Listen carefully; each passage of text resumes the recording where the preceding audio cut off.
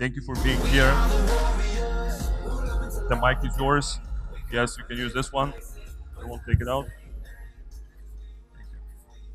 Hi guys, how you doing? It's a pleasure to be here today, and I want to say thank you to Nicola, to George for inviting me. Thank you for you guys coming here, taking yourself serious, taking your business serious. My name is Nahar Geva. I am the CEO and founder of Zik Analytics. Zik Analytics is a software that provides data analytics about eBay and also about AliExpress. It shows you basically everything you need to know about taking the right decision. And in this presentation today, in the next 30 minutes, I will try to summarize for you what happened in 2018 in the e-commerce industry and what is going to happen, how we are going to handle the year of 2019 correctly. Besides that, I want to say one thing before I start. I will ask you a few questions. I want to know who are you. I want to know if you are beginners, if you already have a business. So I will ask you a few questions. So guys, who is here in the audience already have a business that generate profit? Just raise your hand up. Okay, great. And how many of you just thinking about starting or already started, learn something? Okay, so there is a lot of people that know this and know this. All right. Let's see if the presentation started. Perfect, perfect, perfect. Let me just check this pointer.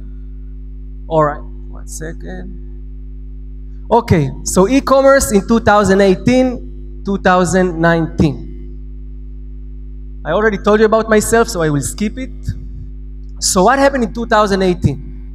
Why it is very important to understand what happened in 2018? Because 2018 was one of the most intense years of e-commerce. For around 5 to 7 years, there was a constant growth. A lot of opportunity seekers came into the market. They just tried to run Amazon business, eBay business, Shopify business, but they didn't took it serious, and it's affect the industry, it's affect the platforms like Amazon, like Shopify, and so on. Now, it's a great lesson for everyone, for all the beginners here that in this conference, to understand why the platforms like Amazon, like Shopify and eBay took the steps that I will tell you about them now, and learn from it for 2019. So let's start with Amazon. So before I speak about Amazon, how many people here selling on Amazon? So I see there are a lot of people selling on Amazon here. How many people got affected from the changes Amazon made, from removing reviews, from downgrade their product ranking? I see here all the serious guys with their hand up. Great. So what happens, like I say, those opportunity seekers that just step in, didn't took their business serious for the last 5 years, they start selling on Amazon. They start list products, fake reviews, handle customer service wrong, and do many other ways to manipulate Amazon system. What happens? Amazon came to the point that they say it's enough. So they start to remove reviews, downgrade listings, and so on. It's very interesting because it's not only happening in Amazon, all those changes, it happens in Amazon, Facebook, eBay, and Shopify in the same year. Let's see what happened with eBay. So eBay, and I'm talking about eBay dropshipping. How many people here doing eBay dropshipping? Retail arbitrage. All right, I see many people, great.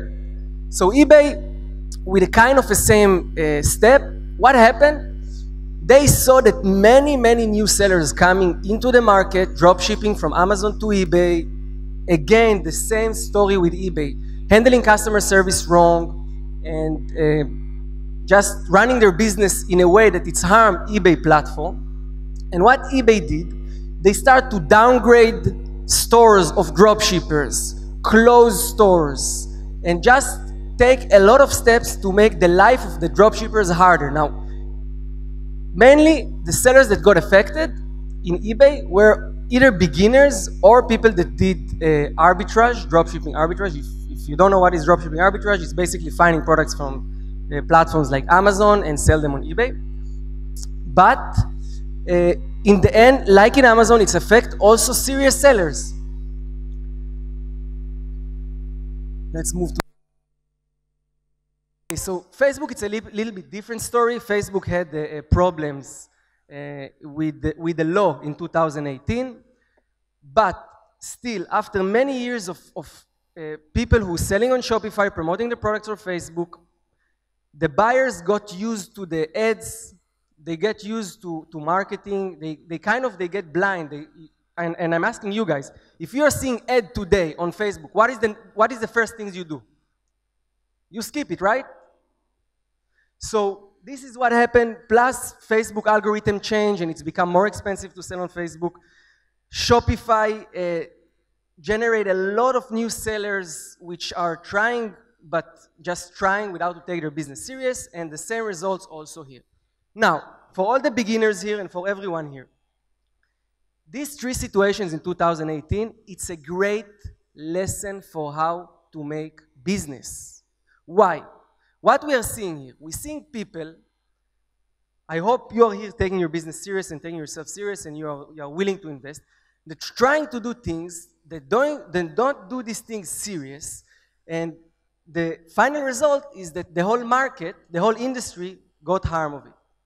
So I want to say, guys, and it's a great opportunity to say, it's all about taking responsibilities. If you want to be successful, if you want to do something serious with yourself, with your business, you have to take responsibilities on yourself, responsibility on how you managing your business, and not only this, responsibility on your action. Even if you went and you took a course for some mentor, and you came with a lot of expectation and it didn't work out, don't blame this course, don't blame this mentor. You are responsible for everything that happens in your life, that happens in your business.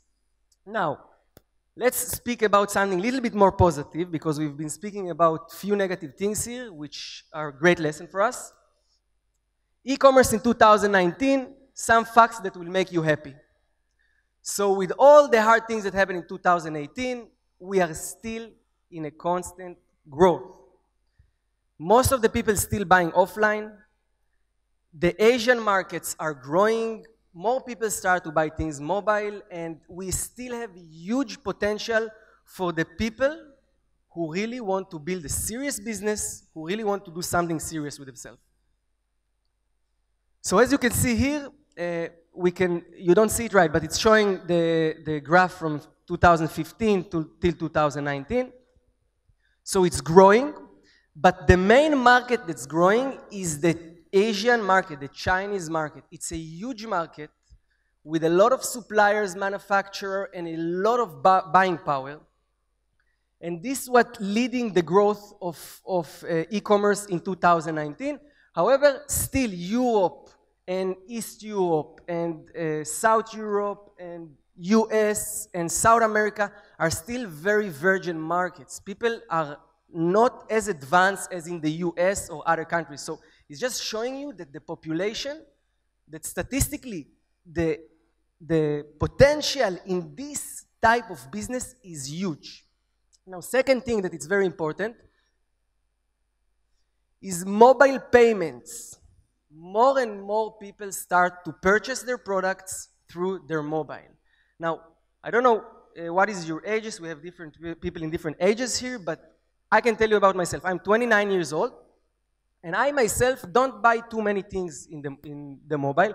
But when I look on 15, 16, 17 years old kids, they're 24/7 in their mobile. They playing, they communicating, and they purchasing everything. Now imagine what will happen in 10 years. Those 15 years kids will be 25. They will have money. They will have the knowledge.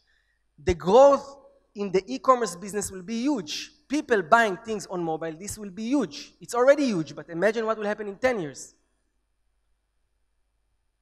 Now, there is one very important thing each and one of you should know and should also take serious, because when you start an e-commerce business, I know it's super overwhelming and there is so many things to learn and we are super excited to start and to get to result, but there is something you should stick to in your life, whatever you do. Doesn't matter if it's e-commerce or any other business, and this is data analytics.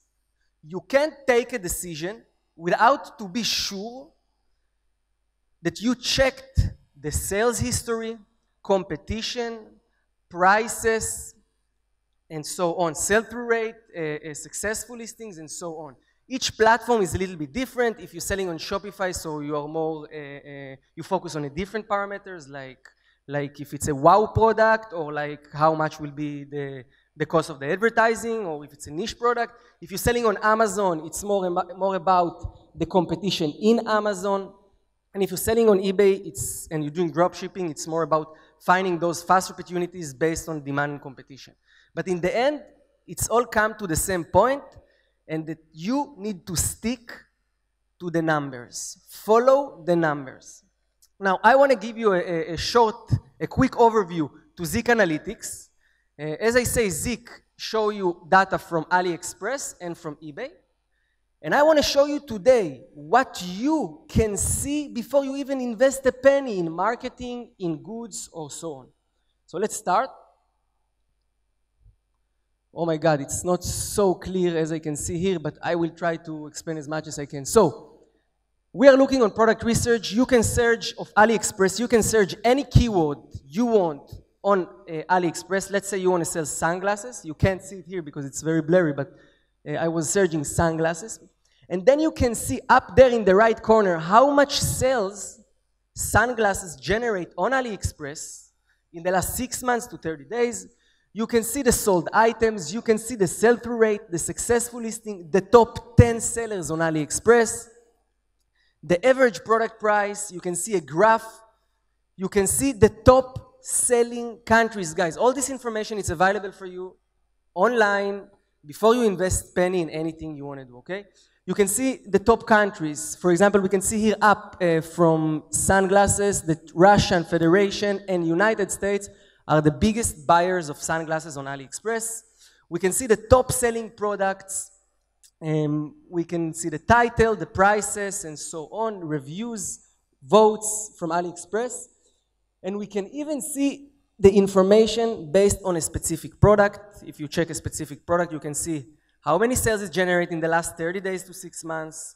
You can see what are the top selling countries and how long this seller is selling on AliExpress. So before you are in a rush to take decision, check, you have the time, no one is running after you. It's very important that you take smart decisions based on data. Then you can do comparison. Now, if you are selling on Shopify, or if you are doing Google Shopping marketing, for example, it will be very helpful for you to understand what is selling on AliExpress, what is selling on eBay, how much sales is generated in the United States, what are the keywords, and so on, that drive the traffic, and so on. So you can run search on AliExpress, see the result, the statistics, the number from AliExpress, and then in one click, see the same results from eBay, based on the country you're selling. Again, see the sell-through rate, the sales earning the last 30 days. eBay is only 30 days. You can see the biggest sellers, the most selling items, and all the things you need to know to make smart decisions. Now, I want to ask the advanced people here. How many of you doing market research or any research before you decide to list product to your Amazon store or to start promote product on Shopify? What is your name? Nikolai. Nikolai, can you tell us what you're selling on Amazon, right? What are you doing before you decide to sell product on Amazon? Maybe it's a secret, but it will be interesting to know.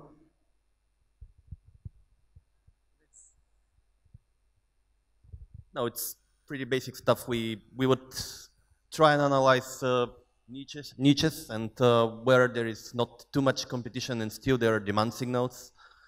Then we go back and try search for suppliers. If we have a good idea, we invest some time. We find how to improve it, how to do something better than what's available already. If we don't find anything, we go back and we keep searching and searching until we find something which is convincing and promising. Thank you very much, Nikolai. Thank you very much. You heard what he said? He said the basic, the most important thing in any business. Number one, understand the market, demand and competition. Number two, understand the product, features, benefits, and so on. Once he understands all these things, he's going to the suppliers and he's looking for opportunity where he can find a better product, right? A product that can have a better features with a better price so he can also make profit and even be competitive. So guys, was my goal here today. First of all, summarize what happened in e-commerce last year and where we are going in 2019. Second, put you in mind that you have to invest to research. You have to know the number before you start. So guys, thank you very much. It was a pleasure to be here today. And again, thank you to George and Nikolai. And that's it, guys. Who is the next speaking, Nikolai?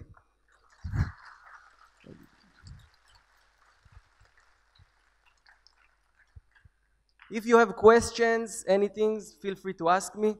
Oh, Nikolai is here.